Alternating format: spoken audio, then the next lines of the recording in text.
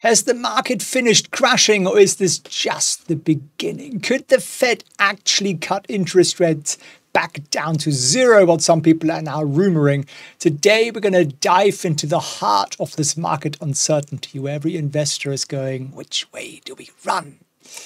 Welcome back, Felix here. I'm going to guide you through these turbulent financial waters. And recently, Bloomberg highlighted a significant divide among investors about the Fed's next move. Some are whispering about a dramatic cut, while others are more cautious. But what does it mean for you and me as ordinary investors? And why is there so much freaking uncertainty? Well, the recent economic data paints a mixed picture.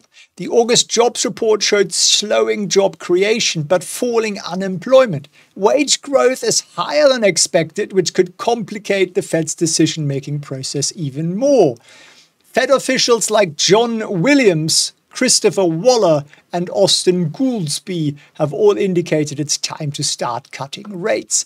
Waller even mentioned being open-minded about potentially a bigger rate cut. The consensus among Fed officials is crucial, but the lack of clarity on specifics keeps us on the edge.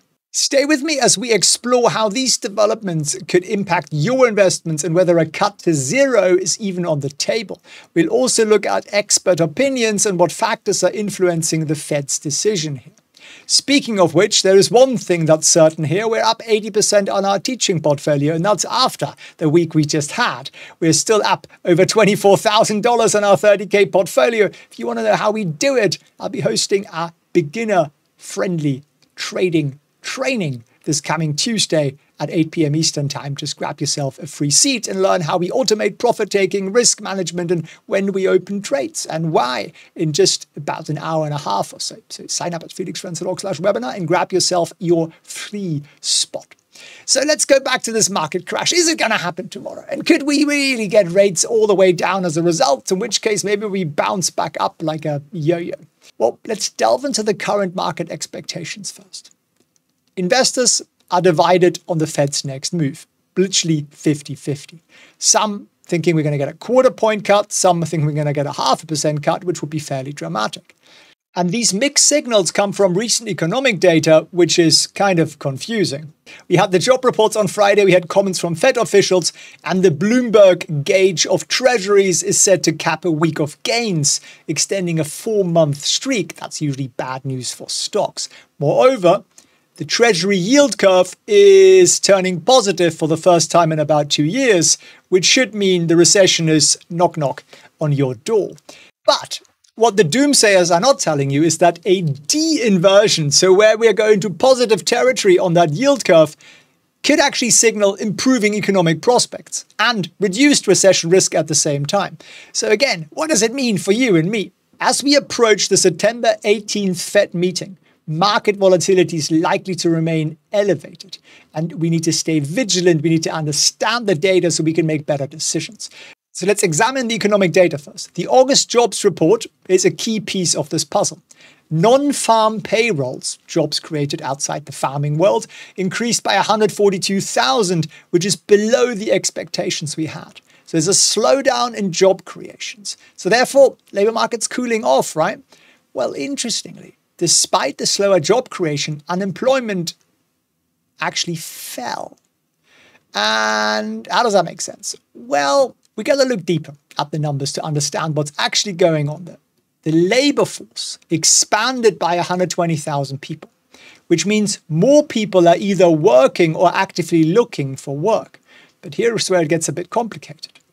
Part-time employment increased by 527,000, while full-time employment fell off the cliff by 438,000. So this shift towards part-time work generally indicates that, well, either employers are cautious about hiring or employees are in such dire straits that using multiple part-time jobs. So the government, in its infinite manipulation in the US, equates a part-time job with a full-time job. So yes, you can lose 400,000 full-time jobs and gain 500,000 part-time jobs, and they say, we've created jobs, folks. And that's, of course, complete bollocks, but welcome to the US of A. Additionally, wage growth has been higher than expected. Average hourly earnings increased by 0.4% on the monthly basis, 3.8% annually. Now, generally speaking, higher wage growth is good news for worker bees. They can now spend more money, but it also creates inflation. So it's very bad if you ask for that pay rise. Please don't, do it for your country. And the Fed's going to have to balance that. At the same time, 3.8% obviously is nothing if you look at what inflation has done, right? So yeah, you're still poorer than you were 5 years ago. That's just the reality, but never mind. Let's move on. We also had revisions to the previous month's jobs numbers, which add another layer of complexity. July's number was revised down by 25,000. June's total was revised down by 61,000. So these downward revisions suggest that the labor market has actually been weaker than the government wanted you to know. And I've been saying for over a year now that the US government manipulates jobs data like, I don't know, Zimbabwe would be proud.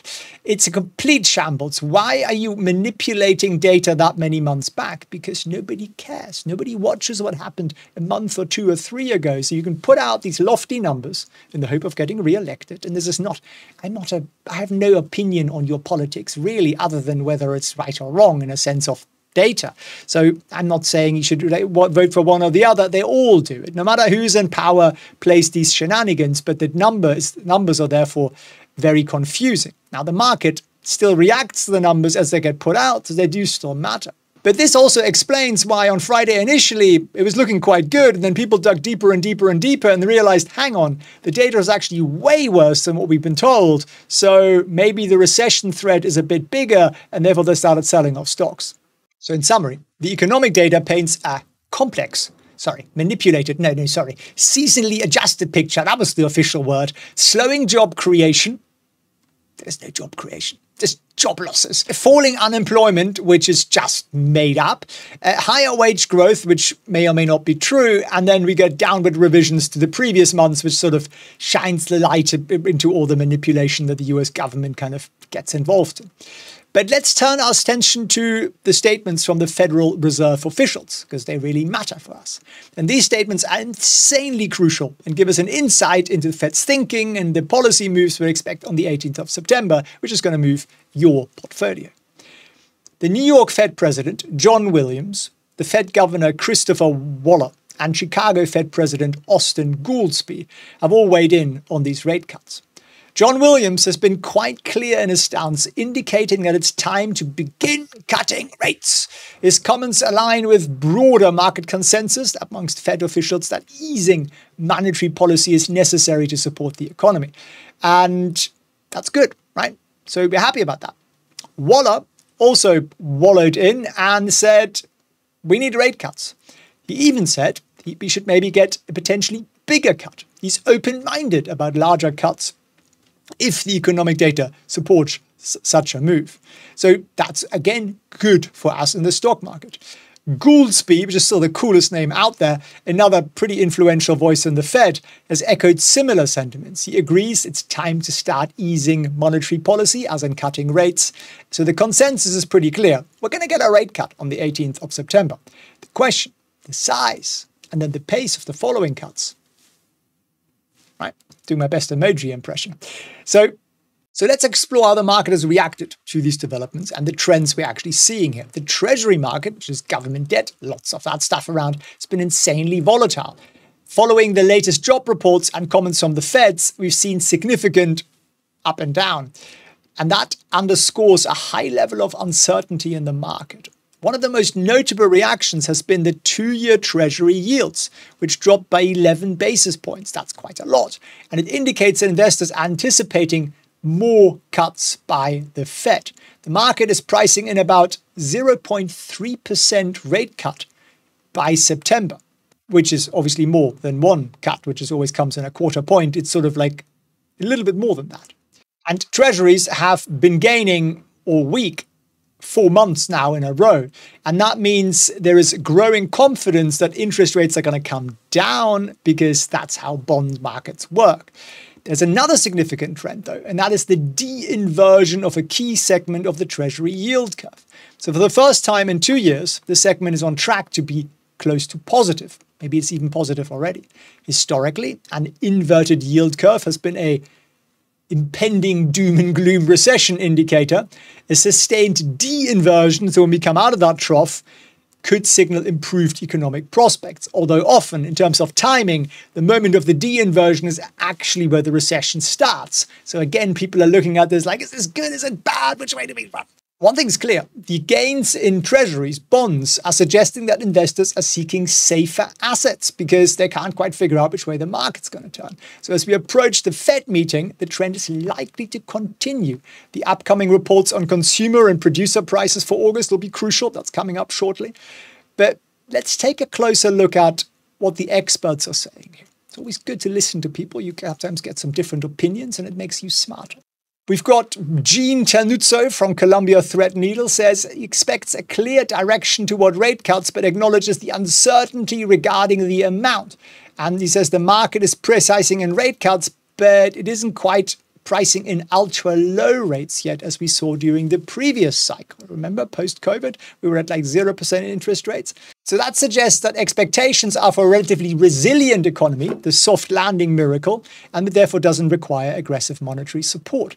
I'm actually with them on that, and I tell you why. As long as the US government keeps spending other people's money at this insane rate, they're propping up the economy. So the Fed actually needs to cut less because the government's spending all that money. And because the government's spending all that money, they're also creating inflation by doing that. So the Fed has reason to keep their rates a little bit higher. Bank of America is forecasting a quarter-point interest rate cut at each of the next 5 meetings in a row. We've got Rick Reeder from BlackRock, believes the Fed should opt for a 50 basis point cut, so 0.5%. However, he expects them to err on the side of a quarter-point cut. I agree with him there. Now, and then there's, of course, Winston's favorite economist. Well, maybe not, but he did sniff out this research.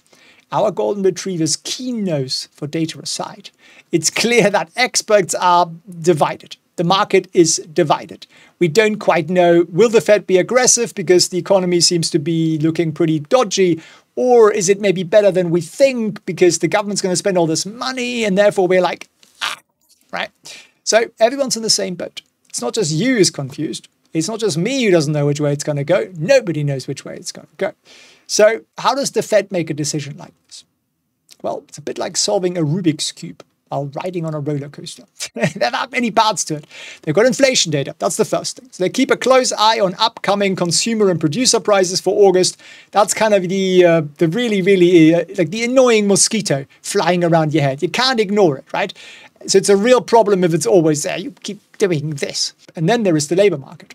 Remember that very dodgy looking August jobs report? Slowing job creation, falling unemployment rate. And you know why they do that? Because the mass media, outside the financial media, will just report the unemployment rate. So unemployment rate falls. And everyone's like, yay. It's just, let's move past the politics. And we have higher than expected wage growth, which kind of makes no sense. But again, you could take credit for that. You could maybe downward revise it a little bit later. Maybe I'm becoming too much of a cynic over here. So they're not quite sure which way that's going to go. And then the Fed's about to enter their pre-meeting blackout period. What does that mean? It's like a silent retreat for Fed officials. They are no longer permitted to make public comments until the next meeting. And that creates just more suspense because we get all these last-minute data releases, but we get no feedback. So we're just like, well, we think it means that, but what do you think the Fed thinks about it? And then they're like, I'm in a silent retreat. So is there really a recession? Is this really a risk? Well, the yield curve kind of says we should have been in a recession and we should be coming out of it right now. And I think we would have done. I think we have a manufacturing recession, but everywhere else has just been bailed out by insane levels of government spending. It was the COVID handouts, and now it's spending on pretty much everything, especially, of course, wars in other places. And that's all stimulus. The US is basically spending as if we were in the middle of World War II. I don't think we are. So what do I think is going to happen? I think they're going to cut a quarter percentage point rather, not half, quarter. And the market will be disappointed and the market won't like it and the market will get more volatile into late September. And then we're going to go into October and I think we might stay in a little bit dodgy territory. I haven't got a crystal ball, but that's what I think. Why? Because you lot are electing somebody. And if it's uncertain about who it's going to be, then the market doesn't like it. And again, not a political statement, but Wall Street prefers Trump. Why? He's promising massive tax cuts for corporations. The Trump tax cut for corporations would add about 4 to 5% profit growth margins of S&P 500 companies, whereas Kamala is promising corporate tax hikes, which would do the opposite, take about 5% off profits. So the market they don't care about anything else, just care about money, right? So if you care only about money, then you know what's going to be good, what's going to be bad for your portfolio. Doesn't mean it should affect anything else in your life, obviously, but I'm just saying, from an outsider's point of view, I'm not an American, don't really care who you elect. I'm a taxpayer, but yeah, I can't really do anything about it. So do I think the rates are going to go down to zero? I don't think so, unless something drastic happens. You need some real calamity, some real catastrophe, commercial real estate sector completely falling apart or something like that. And I don't think it is, because I think they're just bailing that out bit by bit, and the rate cuts are going to help anyway. So there's always a chance for something unexpected, in which case we can go back down to zero. But in reality, I don't think that's likely. I think we're going to go back to like 2.5% interest rates or something like that, which will be more healthy. We'll have a 2 to 3% inflation rate, which is kind of healthy. And then everyone's happy, and the US government's going to keep spending money they don't have. It's other people's money after all. It keeps people popular, and the economy will do quite nicely. The stock market will do very, very nicely in the medium to long term. But we are in this choppy period. And I think this choppy period is something you gotta live with. Either you have a long-term stock portfolio and your scenario is like 10, 20 years. Obviously, that's not financial advice. You just keep buying the good quality stocks, right? And if you like me, also a trader, I do both. I do long-term investing. I do that. Then I'm very cautious on setting up bullish trades in a scenario where the whole market is looking fairly bearish. So I set up bearish trades, and I make money out of the thing going down. I buy the dip with that money, and then we meet again in 3 months or in 6 months, and we've done very, very nicely. And that's just typically how we do it. I actually think it's easier to make money in a falling market. I just think it's more obvious, and it's actually more profitable from the way we set it up. So if you want to learn a little bit about how we do that, then come and join my beginner trading training. And maybe you don't want to be a trader. That's also completely cool. I trade about an hour or 2 a week. I'm super lazy, and it just allows me to bring in an extra income stream, and potentially it could do that for you. So I'll teach you what trade to set up and when. How do we automate it in terms of profit taking and risk management, so you never have to think about the bloody thing again, and you walk away with that information. So come and join us. It'll be fun. felixprehn.org/webinar. And to an extent, I would just turn off the news a little bit over the next couple of weeks, because it's going to be, which way is it going to go? Nobody actually knows at this point. Yes, we're going to get more data points, and I'll keep sharing them with you to hopefully help you to make better decisions. But the kind of mainstream media stuff out there, it's not going to make you any smarter. It's too vague and high level and blah. Half the time they don't know what the heck they're talking about anyway. So there we are. I hope I didn't doom and gloom and scare you here. That wasn't my intention. I just wanted to give you a better, cleaner, clearer picture of what's going on here. I look forward to seeing you on Tuesday, felixprehn.org/webinar, and I thank you for watching. The institutional sharks are circling Palantir, and you might be swimming in dangerous waters without even realizing it. Felix here, and today we're diving deep into the turbulent seas of Palantir stock. As we approach the potential S&P inclusion on September 20th, the waters are getting increasingly choppy. We've seen massive institutional buying, with some funds increasing their positions by a staggering 2.4 million%. But is this a feeding frenzy you want to join, or should you be wary of what lurks underneath the surface? In this video, we'll analyze the recent institutional buying patterns, explore the positive catalysts that could propel Palantir to higher heights, and examine the challenges that might just sink your investment. We'll also do a technical analysis to help you navigate these